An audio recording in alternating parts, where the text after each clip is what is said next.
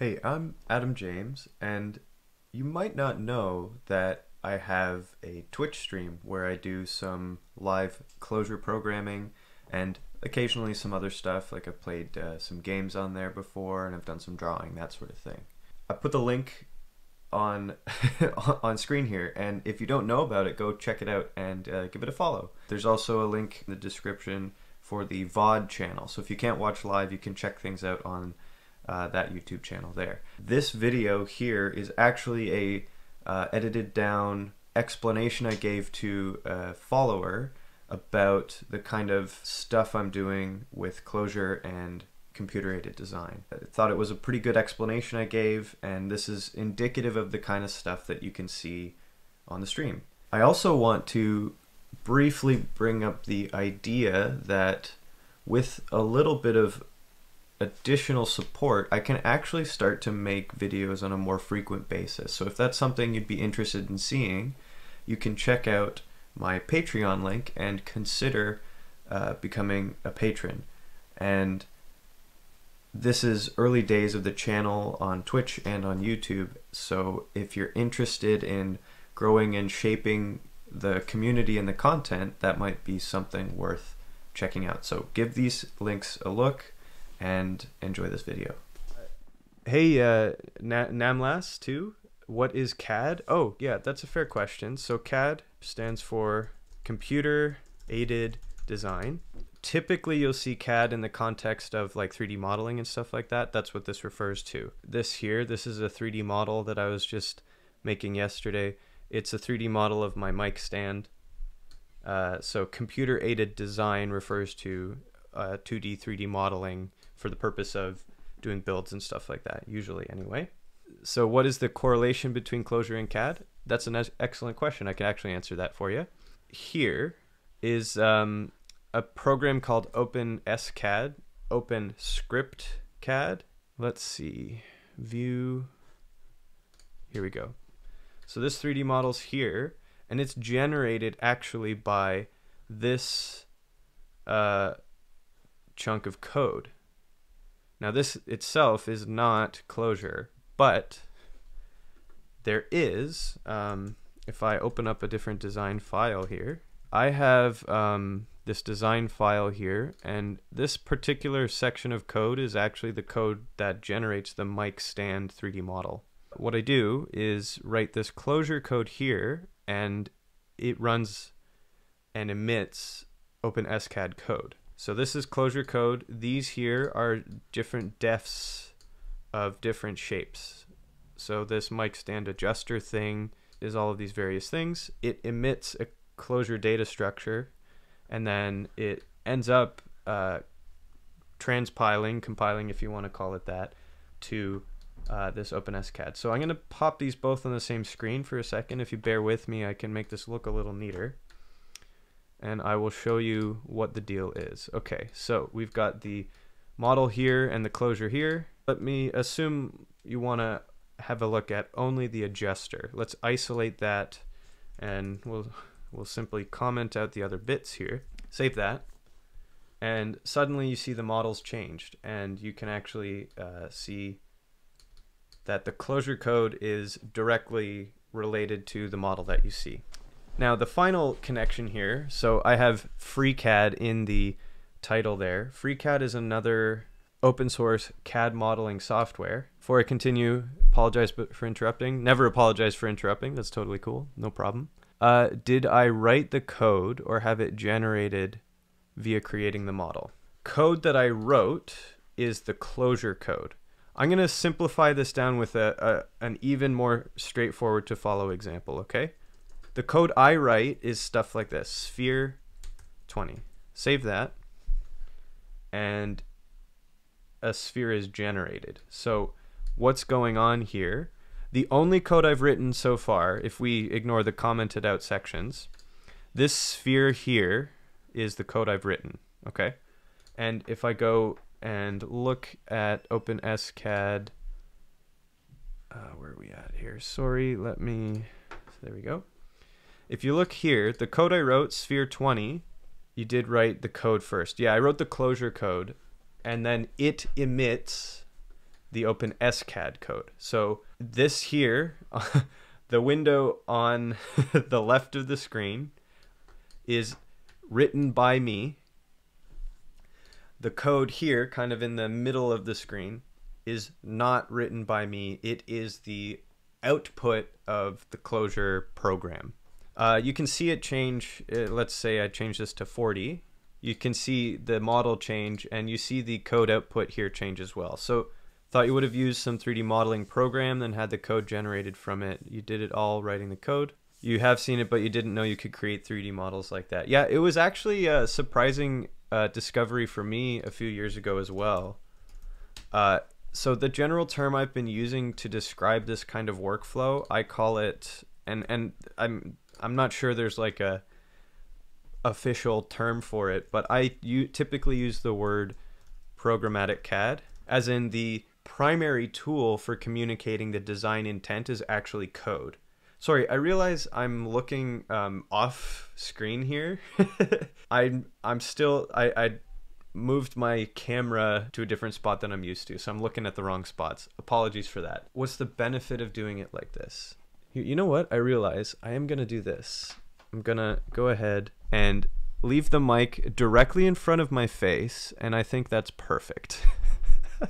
Obviously not. That's ridiculous. Okay, but I will do this because now I'm kind of, when I'm reading the chat, now I'm more closely aligned.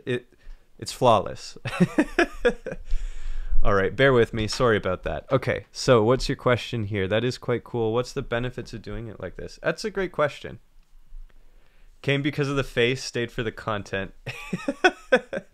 Well, thank you. I grew this face myself. Oh, thanks for the follow. I appreciate that. Okay, so here, let me answer your question. What is the benefit of doing it like this? That's a really good question. And I'll preface this whole thing by saying I don't view this as a replacement for using graphical modeling approaches. I view this more as a additional tool in the quote-unquote tool belt. The thing that I try to express quickly is programmatic CAD is really good for those little bits of a 3D model that you don't want to manually create every single time. Something like a bolt would be a really simple example where a bolt has the same kind of idea behind it, right? Like a bolt for, it's got some threads, it's got a certain diameter, it's got a certain head type. But the concept, I want a threaded rod to clamp something to something else, is basically equivalent no matter what. It's just a matter of sizing and tool attachment. If you could write a program that is called bolt, and the only thing the user has to do is specify, I want an M5 bolt hex head, and it automatically puts that in the model for you, suddenly you have one single file that can generate all possible bolts. Practically speaking, there would be there might be some quirks about how you actually want to do that, but that's the basics. So it's quick to replicate different variations of models, yes. And this as well is not a fully new idea.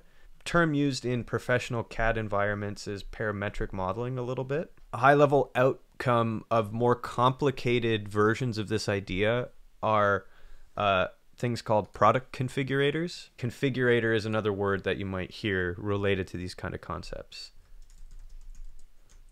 So I've used SolidWorks before in designing stuff. And so this idea does exist within that a little bit.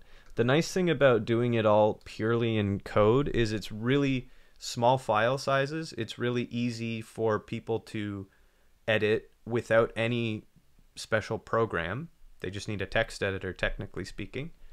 And text versus graphical interfaces can sometimes actually be a little more concise and detailed with the needed explanations. So this is surely a case-by-case kind of thing, but I find Programmatic CAD to be a really nice way to use open source tools to create cool models.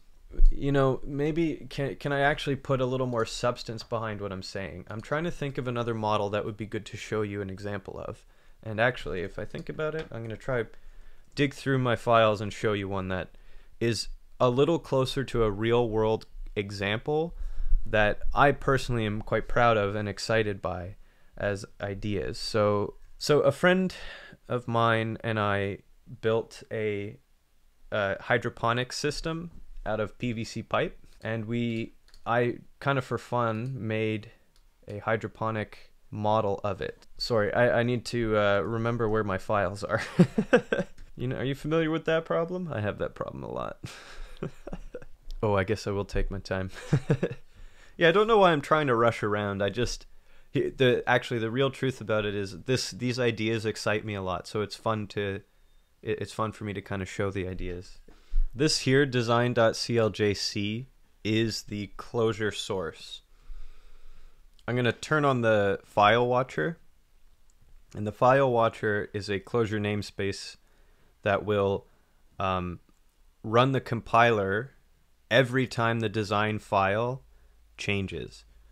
So I just have it running in the background, and it will output out.scad. Sorry, did you ask how I ended up on your stream? Oh yeah, I did. You don't have to answer if you don't want to, but like you came in and asked about CAD, so I'm actually wondering. I have the words CAD and Clojure in my description. I am a little curious what background is more like initially brought you in, if that makes sense, because I do find Clojure is a bit of a niche language, and Clojure and CAD together are kind of an even smaller niche. So I'm just kind of curious in general what brought you around. Just a programmer? Nice. Nothing wrong with being a programmer.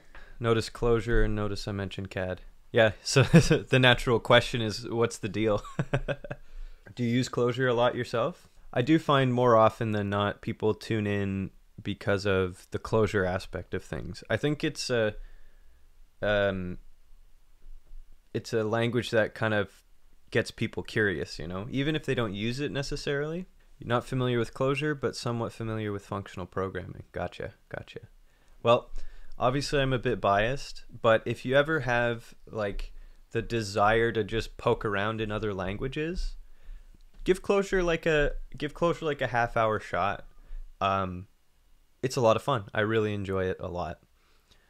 Maybe half hour is a little bit short. If you're gonna do 30 minutes, do Clojure script in the web browser, but I digress.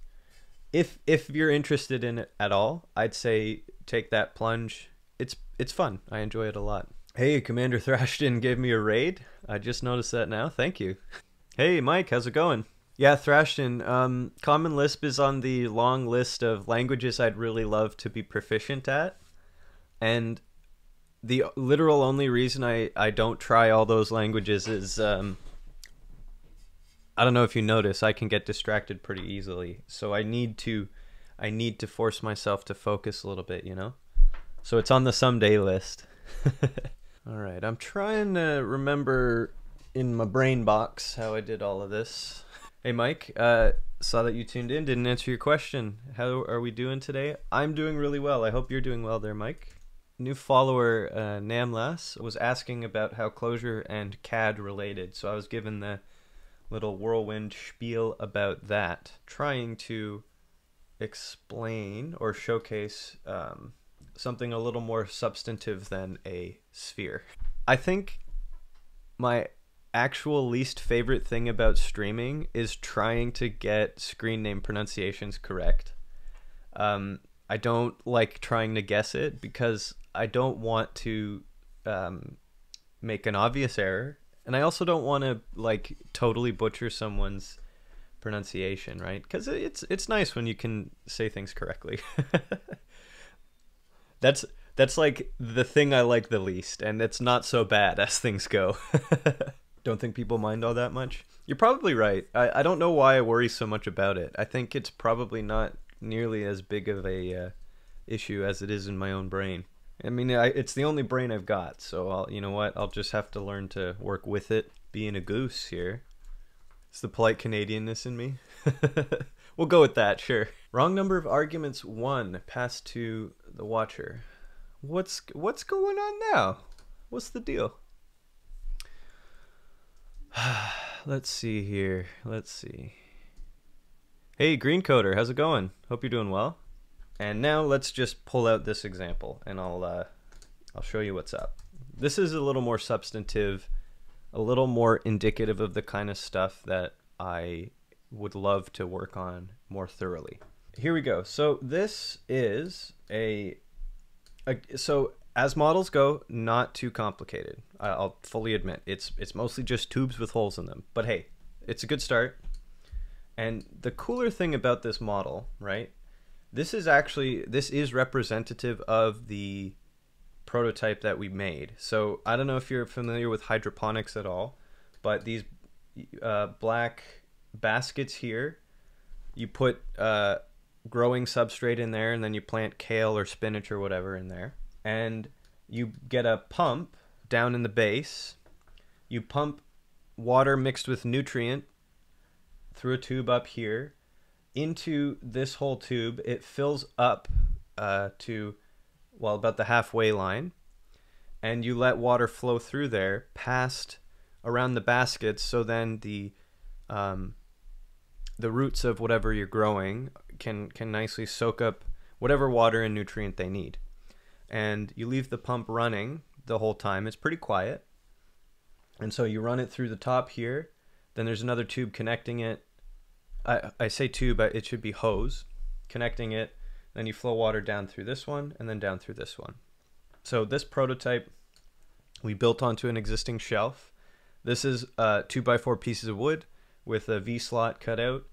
Not modeled on there, but we had a wire strap that we just screwed down onto there with a bit of rubber pad so that the PVC didn't twist. Hole saw cut a bunch of holes in there and glue the caps on the ends and thread some brass fittings into the ends here. Rather straightforward. But now the reason that this is a cool thing to model and a really good example of what modeling with a program is good for is if I open up the model itself here and I open up this thing here, I have a Clojure map that I just named parameters. Okay, so let's change this levels to 4 and see what happens. So I saved the file, and if you look right here, now you can see almost immediately the change reflected in the model, right? I didn't have to do anything. In this case, it's super simple, right? It's just a new instance. Nothing crazy at all. Let's change this gap value here. I don't remember what it changes. Oh, okay, so we've got a vertical gap changing right there. You can see I put a little bit of structure into this. You've got the assembly level parameters, you've got the tube parameters, the cap, the basket, and the stand parameters. So all of that changes rather quickly once you've got the model all quote-unquote wired up nicely, right? And you can imagine, since this is a general purpose programming language, you can effectively come up with whatever relations you want between parameters. I think that's really cool. I can't even think of all the possibilities, right? That's the thing. You've got this wide open space to work in, and you can kind of do a whole lot. At the same time, it's really nice because it's a rather simple thing. You generate primitive solids, you do translates and rotates, you do additions and differences, and you've got extrude and rotate of 2D shapes. It's like 3D modeling for CAD is, if you really break it down, not too complicated, to be completely honest, which is a super nice thing as well. Systems that give you a set of well-working, simple tools really lets you build things up from the ground up. Imagine you live in a smaller apartment or something and you don't have the same tube length. It adjusts the number of baskets available right away. You could take this idea even further, right? Let's say you can see a physical design flaw of a system like this might be, I would actually want a third support for this tube in the middle here. Otherwise, at certain lengths, you're going to get the tube sagging, right? This is just simple mechanical design. You don't want, you want to be able to support things across a long length so that they maintain the rigidity that they need. So you could change up the way the stand copies itself, right? If the total length of the tube is mod whatever number, add an additional support somewhere in the middle, right? You can add that kind of thinking.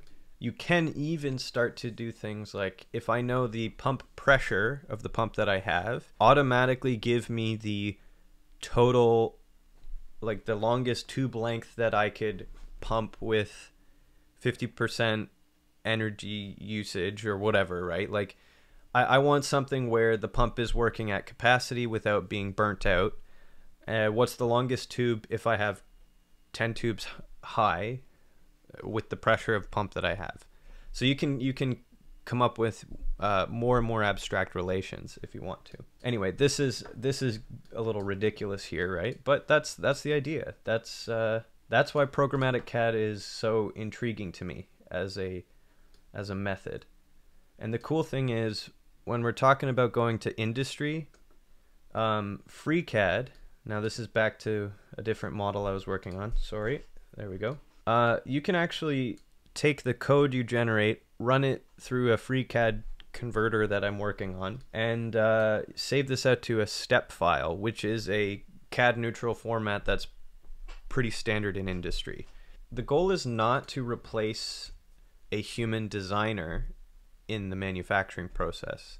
The goal is to do 80% of the modeling work for your design team, because it's like 80% of the models that you make for a lot of products are gonna be the same or so close to the same that it's basically mindless work. Then the last 20% are things that your sales team promised, or new features that you're trying to work on, or whatever, right? They're, okay, well, the shed I want to build, it's all totally normal, except that it's on a cliff that's this steep. Okay, well, the top part of the shed, the design's already done, but we need to spend a lot of time designing the posts so that the thing will sit on your cliff for or whatever, right? Point being, manufacturing, a lot of stuff is the same, but there's almost always something that's different. And so you want to focus on your time and effort on the thing that's different and make the stuff that's the same as trivial as possible. That's the high level idea behind all this sort of effort. The thing I like about this too is I'm using open source tools, and I want to keep this stuff open source, right? So oftentimes there will be people who have really fun ideas, or they want to try design a thing, but they might not have access to the same tools for modeling. And, you know, simple open source tools that you can grab off the internet, they're pretty nice, or they can be anyway. I like that hacker maker kind of mentality, right? This seems like it'll fit right into that kind of category as well. These are my dreams.